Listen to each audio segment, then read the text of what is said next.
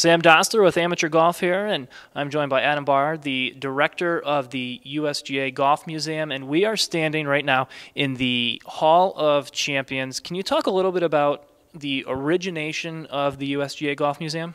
There's been a museum at the USGA back to the days when we were headquartered in Manhattan in 1936, actually 2 years older than the Baseball Hall of Fame. The oldest sports museum in America is the USGA Golf Museum.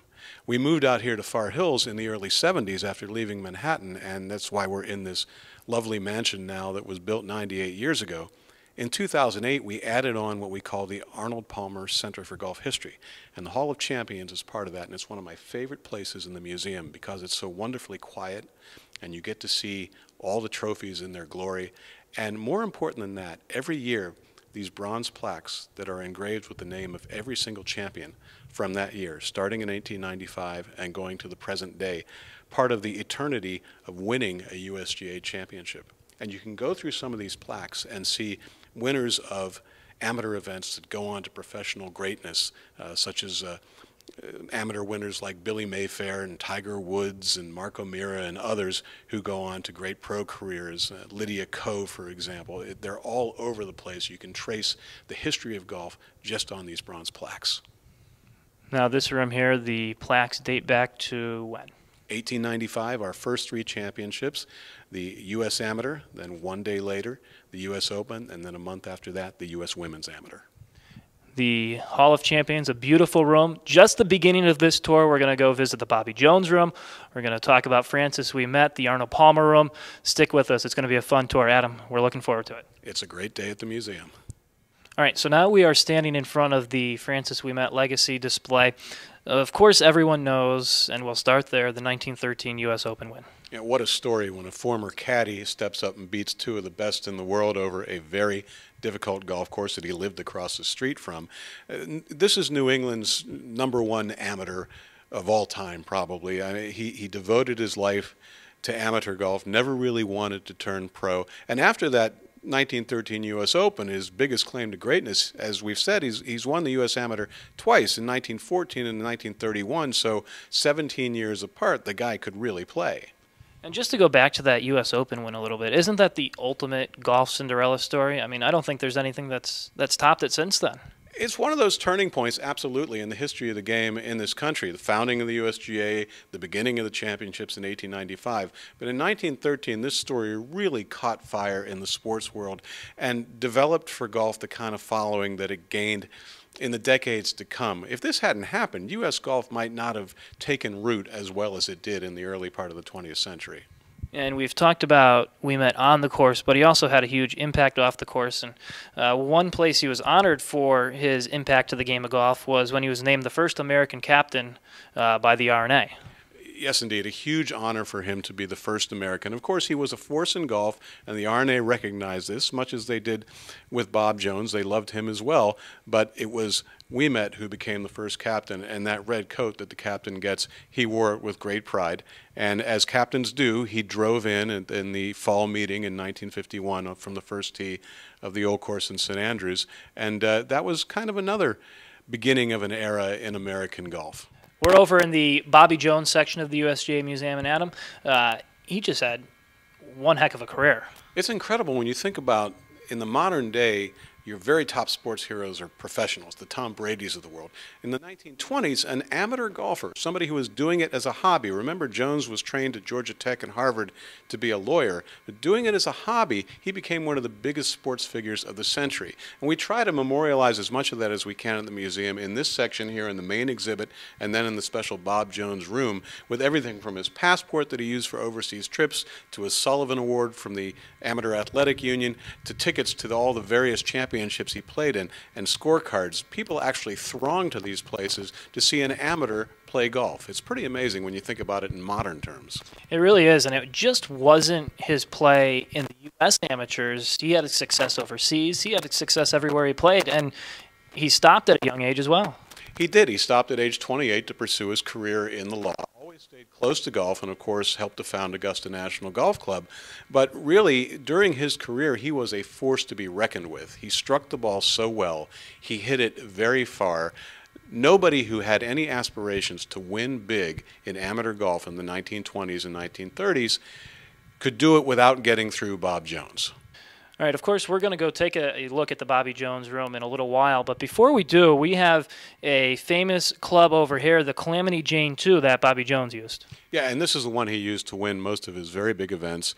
Maybe the most famous golf club in the world. And if you are an equipment freak, you're really going to like looking at this, because look at the way the windings go up the shaft in 3 places. And there's a little bit of offset. And you can see, if you look at video of Jones putting over those greens, which of course were different kind of turf than we have today, it's a very wristy stroke. And you can see why he relied on this putter to just kind of pop it towards the hole, like a lot of players did at the time. Also, like all of us, good or bad players and everything in between, if you find a putter that's working for you, you stick with it. And he stuck with this one for a long time. This is a club we're very proud to have in the museum. Now we've moved on to the Bob Jones room, and this here is just another great room. This is just a wonderfully engaging room with the original paneling from when the mansion was built in 1919. And it just seems fitting for Jones, the deepness of the color of the wood and the depth of his manhood and his honor and his career. And you see in this room, among other things, that Mr. Jones inspired a lot of art, like this Bob Pack bronze that we're standing next to, paintings by Everett Raymond Kinsler and Thomas Stevens, some of which are famous images that people have seen of Mr. Jones, plus photographs of his swing sequences and medals from his championships.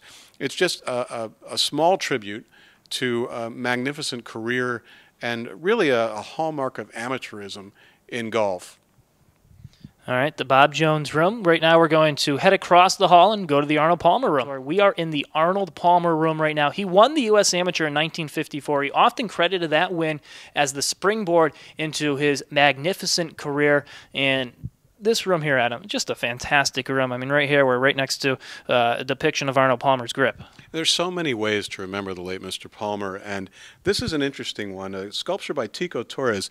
Mr. Palmer often said that his father, Deacon, was the one who taught him how to put his hands on the club, and he never really deviated from that his whole career. If you were ever lucky enough to shake hands with Mr. Palmer, you realize what enormous bear paws he had. Your hand just disappeared in them. And he used his hands well, the strength and the flexibility of them, and put them on the club in the way you see in this wonderful bronze by Tico Torres, and that's a great way to remember Mr. Palmer's contributions to the game and his singular personality in the game that took him through that magnificent career you mentioned. And there's so many different things in this room. You just look around, you have a display for his aviation, you have other artifacts from his playing career. There's just so many different things for people to wander around and learn about the great career and life of Arnold Palmer. That's right. You begin to realize what a cultural force he was on Wheaties boxes, and in so many ways. There's a Palmer for President button over here. He was really a force in and out of sports because of the strength of his personality and his swashbuckling style and go-for-broke style on the golf course, which people just loved. They lived and died with his successes and failures on the golf course, and the fact that he never really held back. If there was a flag to go for, he went for it. And his impact on the game is it's one of those that's going to be everlasting.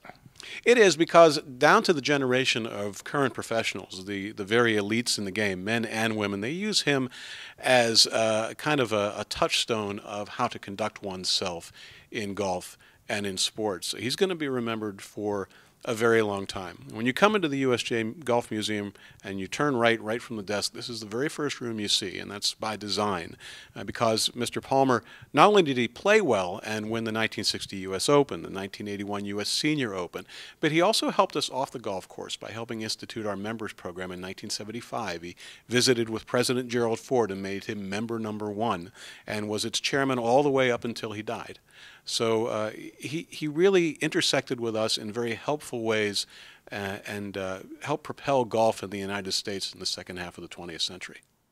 All right, so we've walked down the hall, and we were just in the Arnold Palmer room. Now we're in the room of his greatest rival, Jack Nicklaus. Like Palmer, he won the U.S. Amateur, Nicklaus winning it in 1959 and 1961. And then, of course, his first pro win is the 1962 U.S. Open, so I'd say his game was on at that time of his career, as it was many other times.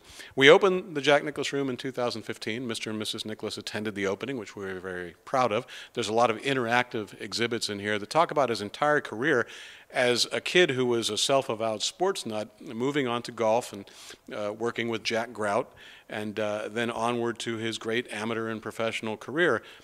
Also, a lot in here about his career as a designer of golf courses. His golf course architecture career by itself would be of Hall of Fame quality. So he really had two Hall of Fame careers, if you think about it. And looking around the room, so many great displays. One that caught our eye was the display that includes Bob Jones. Mr. Jones was something of a mentor to Jack, and Mr. Jones also insisted that there always be a significant component of amateurism at the Masters. And so he was very pleased to know Jack and to see Jack play well there. Of course, Jack went on to win 6 Masters as a professional, which was fantastic. But he respected Mr. Jones immensely, and Mr. Jones respected him, and it was a great relationship late in Mr. Jones's life. All right, so we have made it to the end of our tour of the USGA Golf Museum. Just want to say a big thanks from all of us here at Amateur Golf. Adam Barr, the director of the USGA Golf Museum, thanks for taking us around. A lot of great stuff, and we've really enjoyed our visit. Sam, thank you very much. The place rewards multiple visits, so come back anytime. We like to say Far Hills is not really that far away from the Northeast Corridor. Very easy to get to, and everybody's very welcome. Well, thanks again, Adam, standing in front of a great photo of the late Arnold Palmer. This has been Amateur Golf and Sam Dostler at the USGA Golf Museum.